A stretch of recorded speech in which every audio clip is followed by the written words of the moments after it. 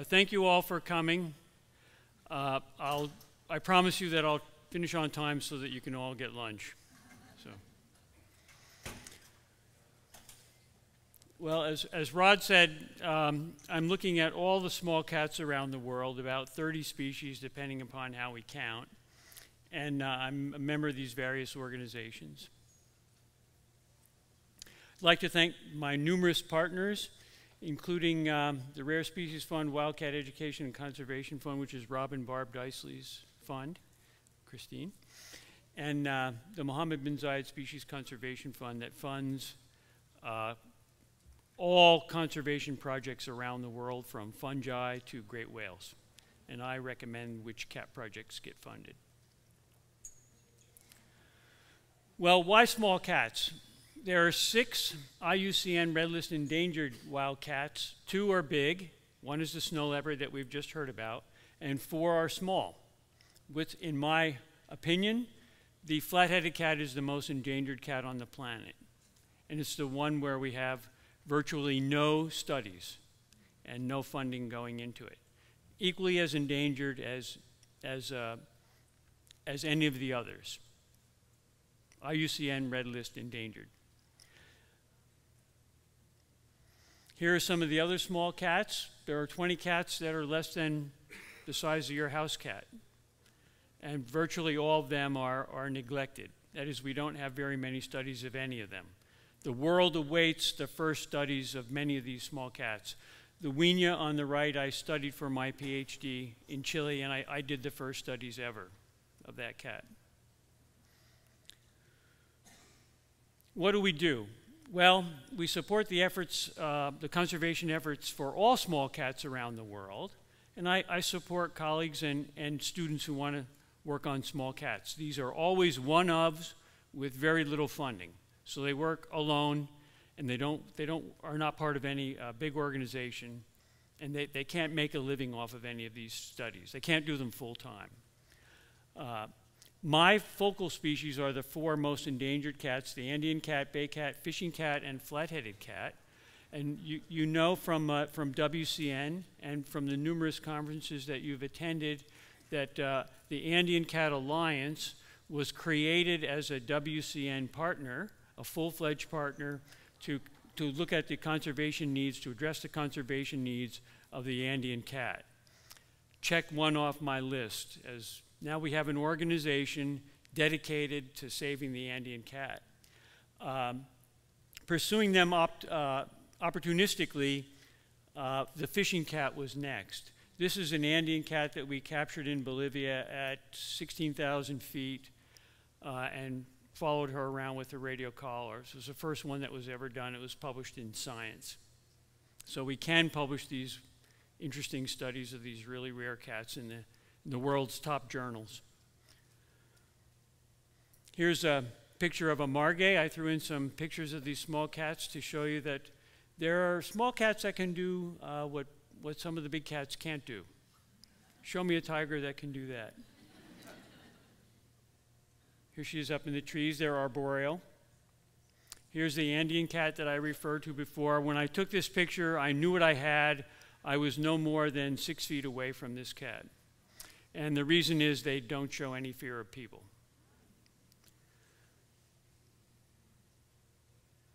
Here's the Huina that I studied for my PhD with a lizard in her mouth. This is a full-grown female, melanistic. So probably half the size of your house cat. I work with students and colleagues all around the world on small cats. I'll show you some pictures again in a few minutes. So I'll run through my colleagues first. This is Anya Barashkova. She works on Pallas cats in Russia. Beautiful little cat. We're putting some camera traps out. This is what happens when you work there. It's about 30 degrees below zero. There's what the landscape looks like. Here's my colleague in Uganda working on African golden cat. Gangaregmi with Pallas cats in Nepal. He got the first pictures ever taken of Pallas cats in Nepal only recently. I work with a student, Tashi Dendup, in Bhutan, who works on clouded leopards and marble cats. Now I'll turn it over to Ashan. Okay, all yours. Thank you, Jim. Good afternoon, everybody. So this is my time to talk about the fishing cat conservation in Sri Lanka. So this is the fishing cat, the one of most endangered and least studied small cat species in the world. And they have a medium-sized body and grayish olive green fur coat covered with identical black color stripes, and also spots.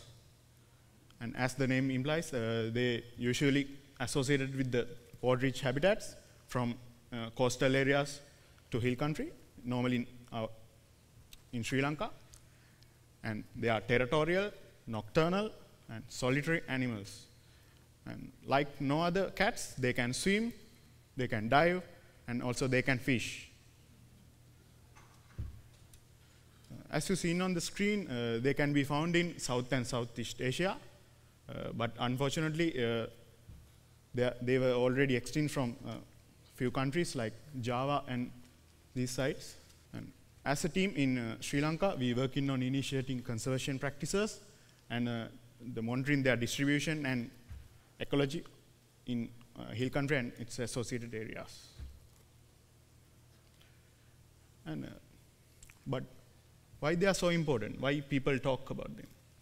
They are the top predators in some habitats, and so they play a major role in balancing those ecosystems. And they are few in number, and they have a lot of traits. And we can also call them as a flagship species, so we can initiate the conservation practices focusing on them and end up with conserving the whole habitat. And in Sri Lanka, we monitoring them using camera traps, pug mark sensors, and also from the scat analysis. And also we do talk to people who live among the cats. And when we usually ask about this cat from them, normally they said, yeah, we know this cat. This is the one who kill our cats, kill our chickens. And last month we lost like 4 chickens because of them. How can we get rid of them? So, well, guess what coming from those thoughts, those thinkings? Threats. Oh. Threats. The habitat loss due to deforestation and fragmentation is the other main threat they face throughout the Sri Lanka. And these are some recent incidents happened in Sri Lanka, and we already got these marked fragmented areas as a forest. So road kills. It holds the highest reputation for fishing cat kills throughout the region. And we gave a solution for that. I will show about that in a minute. So also people killing them for flesh, fur, and also to use as indigenous medicine, like asthma. And they're using animal snares, poisons, electrocuted fences, traps to kill them. And luckily we were able to caught this cat and let him loose. We cut the snare and let him go to the wild. So most of the above problems are caused according to the misidentification. Normally people think these cats are as a harmful species, like sometimes the leopards attacking people, and so they think them as leopard kittens, so they usually kill those cats because of the misunderstanding. But we can stop them. We can educate these people, and if we can make them proud to have this cat on their backyard, and that will be our final achievement. So we gave a try in Sri Lanka for that. We were able to conduct youth camps, awareness raising programs for school children, and also have done with some annual events like youth camps for university students who will be the leaders on this field. And we already published a booklet about the fishing cat and also the wild cats in Sri Lanka used as a material for young education. And we're trying to give a solution for rod kills by implementing the rod signs around the most crucial rod kills areas, along with this information board. And this is the first time that fishing cat got their own road sign from throughout the world. And we rescued those kittens with the help of a few colleagues. Along with that, we built an enclosure to keep the wounded cats and also to treat them and relocate them to their original habitats. And this is the biggest rehab center in the South and Southeast Asia. From all my work, I able to develop a distribution map for fishing cats, and I hope to use this as in future conservation of fishing cats. So we need people like you to help us to save this cat from the extinction. So I'm heading back to Jim. Thank you. Ashan is much too modest. He found a mother that was road killed, and he rescued those two kittens. And I told him it would be extremely difficult to save them. Very few people can save these kittens because they don't know what to do. And it was Rob and Barb Dicely who told him what to do via email. He followed their instructions precisely, and he saved those two cats. They still recognize him.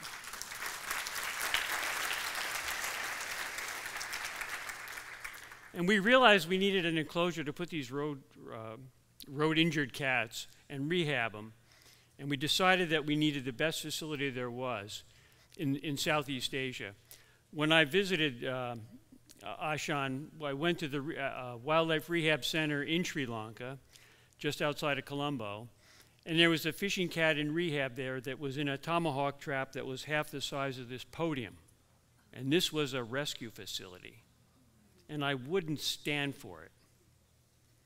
We took that cat, we released it with a radio collar, and we decided we needed to build our own enclosure. We had zoos from all over the world contribute designs, and we built it. It cost $3,000 to $4,000. So compare the cost of what we can do in Sri Lanka versus what we can do elsewhere. It's big bang for a buck. Now we have BBC asking us if they can film within our enclosure because it's so realistic. That's what he's done. I told you he was a superstar.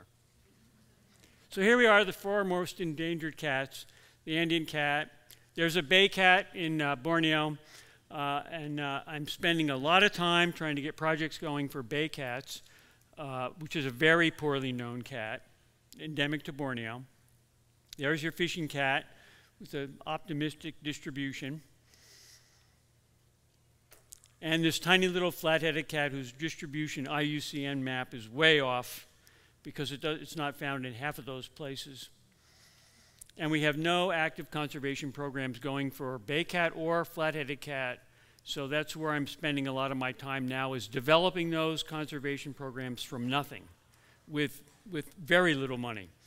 To show you how bad it is, I made a graph of wild cats on postage stamps. So this is postage stamps from all over the world. You know how we have cats like bobcats on a stamp, postage stamp? Okay, so for tigers, a tiger is on the red or endangered cats. The red are endangered. So the far right green line are lions, and they're on over 900 postage stamps from around the world. Tigers are on about 700 postage stamps from around the world. Snow leopard is around 150 or 60 postage stamps from around the world. Now let's look at these small endangered cats. Fishing cat, less than 10 postage stamps. Flat-headed cat, 6 stamps. And I worked with the United Nations to put it on a stamp. And they did. Andean cat, 4 stamps. One from Bolivia, compliments of Lillian Villalba, and one from Chile that we met with the Chilean Postal Authority to get on a stamp. Bay cat, no stamps. Not a single postage stamp anywhere in the world. And what's the meaning of this? Well, here on this next slide you can see. These are publications, including genetic studies of all the cats in the world. You don't need to read the bottom line that is the species name, but you can just look at it in terms of body weight. The line is on the right, the smallest cat in the world, rusty spotted, is on the left. And this is the amount of scientific information about all these cats. And it could be a chart of body weight. As we go down in weight, there's less and less interest in any of these small cats. And the Weenia study down here and flat-headed cat, bay cat, those are my publications and my colleagues' publications. That's it. That's all there is. And we've got to do better than that. Well, here's your take-home message.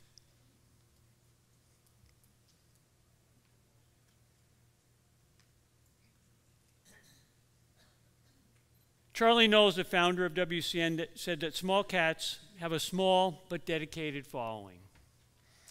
I feel like I'm among the faithful. So thank you for being here. Ashan and I would be more than happy to answer any of your questions. And as promised, I won't keep you from lunch if you ask any of them. Thank you.